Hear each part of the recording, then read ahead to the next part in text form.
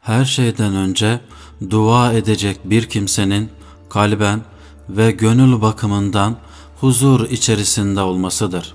Kimisi de diyor ki, duadan asıl maksat kişinin kendisinin ihtiyaç içinde olduğunu Rabbine açık bir şekilde göstermesidir. Aksi takdirde Yüce Allah dilediğini işler. Kimse de engel olamaz. İmam Gazali duanın adabını ve kurallarını 10 madde içerisinde şöyle gösteriyor. Duanın kabul edilebilecek zamanları ve fırsatları bekleyip değerlendirmelidir. Örneğin Arefe günü, Ramazan ayı, Cuma günleri, gecenin 1/3 gidince ve seher vakitleri. Bunlar fırsat olarak değerlendirilecek zamanlardır. Çok değerli anları fırsat olarak bilmeli ve derhal değerlendirmelidir. Örneğin secdedeyken, 2 ordu karşılaştıkları sırada, yağmur yağarken, namaz için kamet getirilirken ve sonrasında yapılan dualar daha çok kabule yakındır. İmam Nevevi der ki, bir de kalbin iyiden iyiye yufkalaştığı, hassaslaştığı bir sırada yapılacak dua da makbul edilebilecek dualardandır. Dua ederken kıbleye karşı yönelmek, ellerini semaya kaldırmak ve duanın bitiminde de elleriyle yüzünü sıvazlamak, kısık bir sesle dua etmek, ne fazla sessiz ve de aşırı sesli olmamak, duada itidal halini, haddini aşmamak. Aslında dua etmede en uygun olanı bize büyüklerden, kitap ve sünnet yoluyla, büyük zatlar kanalıyla gelen, bilinen dua türleriyle dua edilmesi ve bunlarla yetinilmesi. Çünkü hemen her şahıs güzel bir şekilde dua yapamayabilir ve böylelerinin haddi aşmalarından da endişe olunabilir. Nitekim zatın biri şöyle diyor: edebiyat yapan bir dil ile değil, gerçekten zillet içerisinde bulunduğunu ve muhtaç olduğunu gösteren bir şekilde Allah'a yalvar ve yakar. Söylendiğine göre alimler ve büyük insanlar dua ederken dualarında 7 kelimeden ileri gitmezlermiş. Nitekim buna kanıt olarak da Bakara suresinin sonunda yer alan en son ayet, burada alacağımız kısımdan sonuna kadar olan kısmı, Yüce Allah dua mahiyetindeki bu ayette şöyle buyuruyor: Rabbimiz, eğer unuttuk veya kasıtsız olarak yanlış yaptıysak, bundan dolayı bizi sorumlu tutma. Rabbimiz, bizden öncekilere yüklediğin gibi ağır yük yükleme. Rabbimiz, güç yetiremeyeceğimiz şeylerle bizi yükümlü tutma. Affet bizi, lütfen bağışla kusurlarımızı, merhamet eyle bize. Sensin Mevlamız, yardımcımız. Kafir topluluklara karşı sen bizi üstün kıl. Bakara suresi. Her şeyden münezzeh olan Yüce Allah, bir başka yerde kullarının dualarıyla ilgili olarak bundan daha fazlasıyla bir haber vermiş değildir. Yüce Allah bunun bir benzerini de İbrahim suresinde bildirmiştir. Yüce Allah şöyle buyuruyor: bir de İbrahim bir vakitler şöyle demişti: Rabbim, burayı emin, güvenilir bir belde, ülke kıl. Beni de, evlatlarımı da putlara tapmaktan uzak tut. Kendini alçaltarak yalvarma. Huşu, gönül alçaklığı ve rehbet, korku içerisinde olarak Allah'a dua etmek. Yüce Allah şöyle buyuruyor: doğrusu onlar hayırlı işlere koşuşur, iyilikte yarışır, hem ümit hem endişe içinde bize yakarırlardı. Gerçekten bize derin saygı gösterirlerdi. Enbiya suresi. Yine Yüce Allah şöyle buyuruyor: Rabbinize yalvararak için başka nazarlardan uzak gizlice dua edin. Araf suresi. İsteyeceğini kesin bir dil ile istemeli ve duasının mutlaka kabul olunacağına içten inanmalı. Bu hususta umduğunu, istediğini doğrulamalıdır. Bununla ilgili deliller oldukça çoktur. Nitekim bununla ilgili olarak Süfyan bin Uyeyne şöyle diyor: bir kimse işlemiş olduğu günahlarını düşünerek artık ben bağlanamam gibisinden düşüncelerle hiçbir zaman duadan geri kalmasın. Hep dua etsin.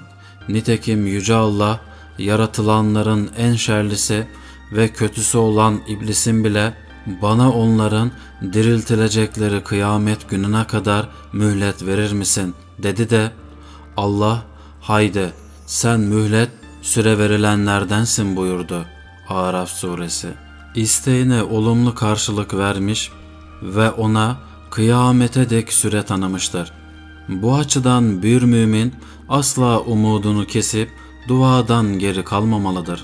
Kişi duasında ısrarcı olmalı ve en azından duasını 3 defa olsun tekrarlamalıdır. Duamın kabulü gecikti, duam kabul edilmedi gibisinden de sızlanıp durmamalıdır. Duada acele etmemelidir. Duaya başlarken başta Yüce Allah'ı zikretmeli ve anmalıdır. Yüce Allah'a hamd ve senada bulunduktan sonra dua eden kimse Resulullah Aleyhisselam'a salat ve selam getirmelidir. Duasının bitiminde de yine Allah'a hamd ve senayı, Peygamber Aleyhisselam'a da salat ve selamı unutmamalıdır. Duada en önemli olan husus bu 10'uncusudur. Duanın kabul edilmesi için icabeti içinde aranan temel şarttır. Yaptıklarına tevbe etmeli, varsa başkalarının hakkı hemen onlarla helallik dilemeli ve tüm gücüyle Allah'a yönelmelidir. İmam Gazali diyor ki, eğer kazanın, kaderin önüne geçilemeyecekse, bu durumda dua etmenin ne yararı, faydası var ki diye eğer bir soru yöneltilirse, bunun cevabı şöyledir. Unutmamalısın ki, başa gelebilecek bir belanın önlenebilmesi için dua etmek de yine bir kaza ve kader gereğidir. Çünkü dua, belanın önlenebilmesine ve rahmetin gelmesine bir sebeptir. Nasıl ki kalkan, zırhlı silahın, merminin isabetini önlemede bir sebep ise duada öyledir. Nitekim yeryüzünde bitkilerin yeşermesi için su, yağmur bir sebeptir. Tıpkı bunlar gibi dua da belayı önler. Ancak burada silah taşımak, kazayı, kaderi itiraf etmenin ya da kabullenmenin bir koşu anlamına gelmez. Kaldı ki Yüce Allah şöyle buyurmuştur: hem ihtiyatlı bulsunlar ve silahlarını da yanlarına alsınlar. Nisa suresi. Ayette görüldüğü gibi Yüce Allah emri, işi takdir buyurduğu gibi bunun yanında sebebini de takdir buyurmuştur. Yukarıda da ele aldığımız gibi bunda birçok yarar bulunmaktadır. Başta kalp ve gönül huzuru ve Allah'a muhtaç olmanın şuuru yer alıyor ki, bu her iki noktada da kulluğu sergilemenin ve gerçek manada Allah'ı tanıyıp bilmenin en son merhalesidir. Allah en iyisini bilir. Buhari ve Müslim bir mağaraya sığınan kişilerle ilgili olarak İbn Ömer'den rivayet ediyorlar. Demiş ki, Resulullah sallallahu aleyhi ve sellemin şöyle buyurduğunu kendisinden dinlemiştim. Sizden önce yaşayanlardan, geçenlerden 3 kişi bir yolculuğa çıktılar. Akşam olması üzerine yatıp dinlenmek, uyumak üzere bir mağaraya sığındılar, girdiler. Ancak dağdan kopup gelen bir kaya mağaranın ağzını kapattı. Bu durum karşısında birbirlerine yaptığınız iyilikleri anlatarak Allah'a dua etmekten başka sizi bu kayadan başka hiçbir şey kurtaramaz dediler. Aralarından biri duasına şöyle başladı: Allah'ım, benim yaşları oldukça ilerlemiş bir annem ve babam vardı. Ben o ikisini yedirip içirmeden, ikisine sütlerini vermeden çoluk çocuğuma ve hizmetçilerime hiçbir şey yedirip içirmezdim. Böylece uzayıp giden hadisi tümüyle anlattı. Bunlardan her biri işledikleri salih amellerine ilişkin olarak şöyle diyordu: Allah'ım, eğer ben bunu sadece senin rızanı kazanmak için yapmışsam, şu kaya sıkıntısını başımızdan kaldır.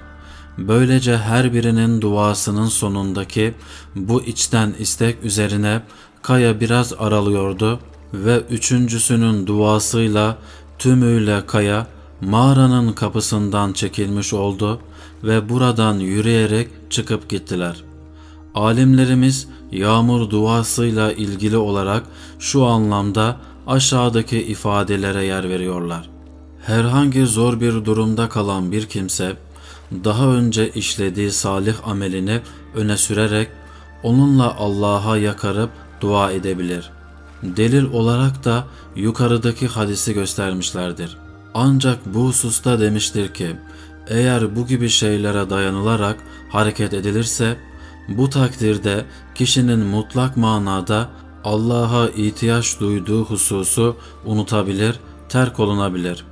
Oysaki duanın asıl amacı, kişinin Allah'a muhtaç olduğunu sergilemesi demektir. Ancak Hz. Peygamber sallallahu aleyhi ve sellemin burada bu insandan söz etmiş olması onlara bir övgü içindir. Bu aynı zamanda Hz. Peygamber sallallahu aleyhi ve sellemin onların davranışlarını uygun gördüğünün de bir delilidir.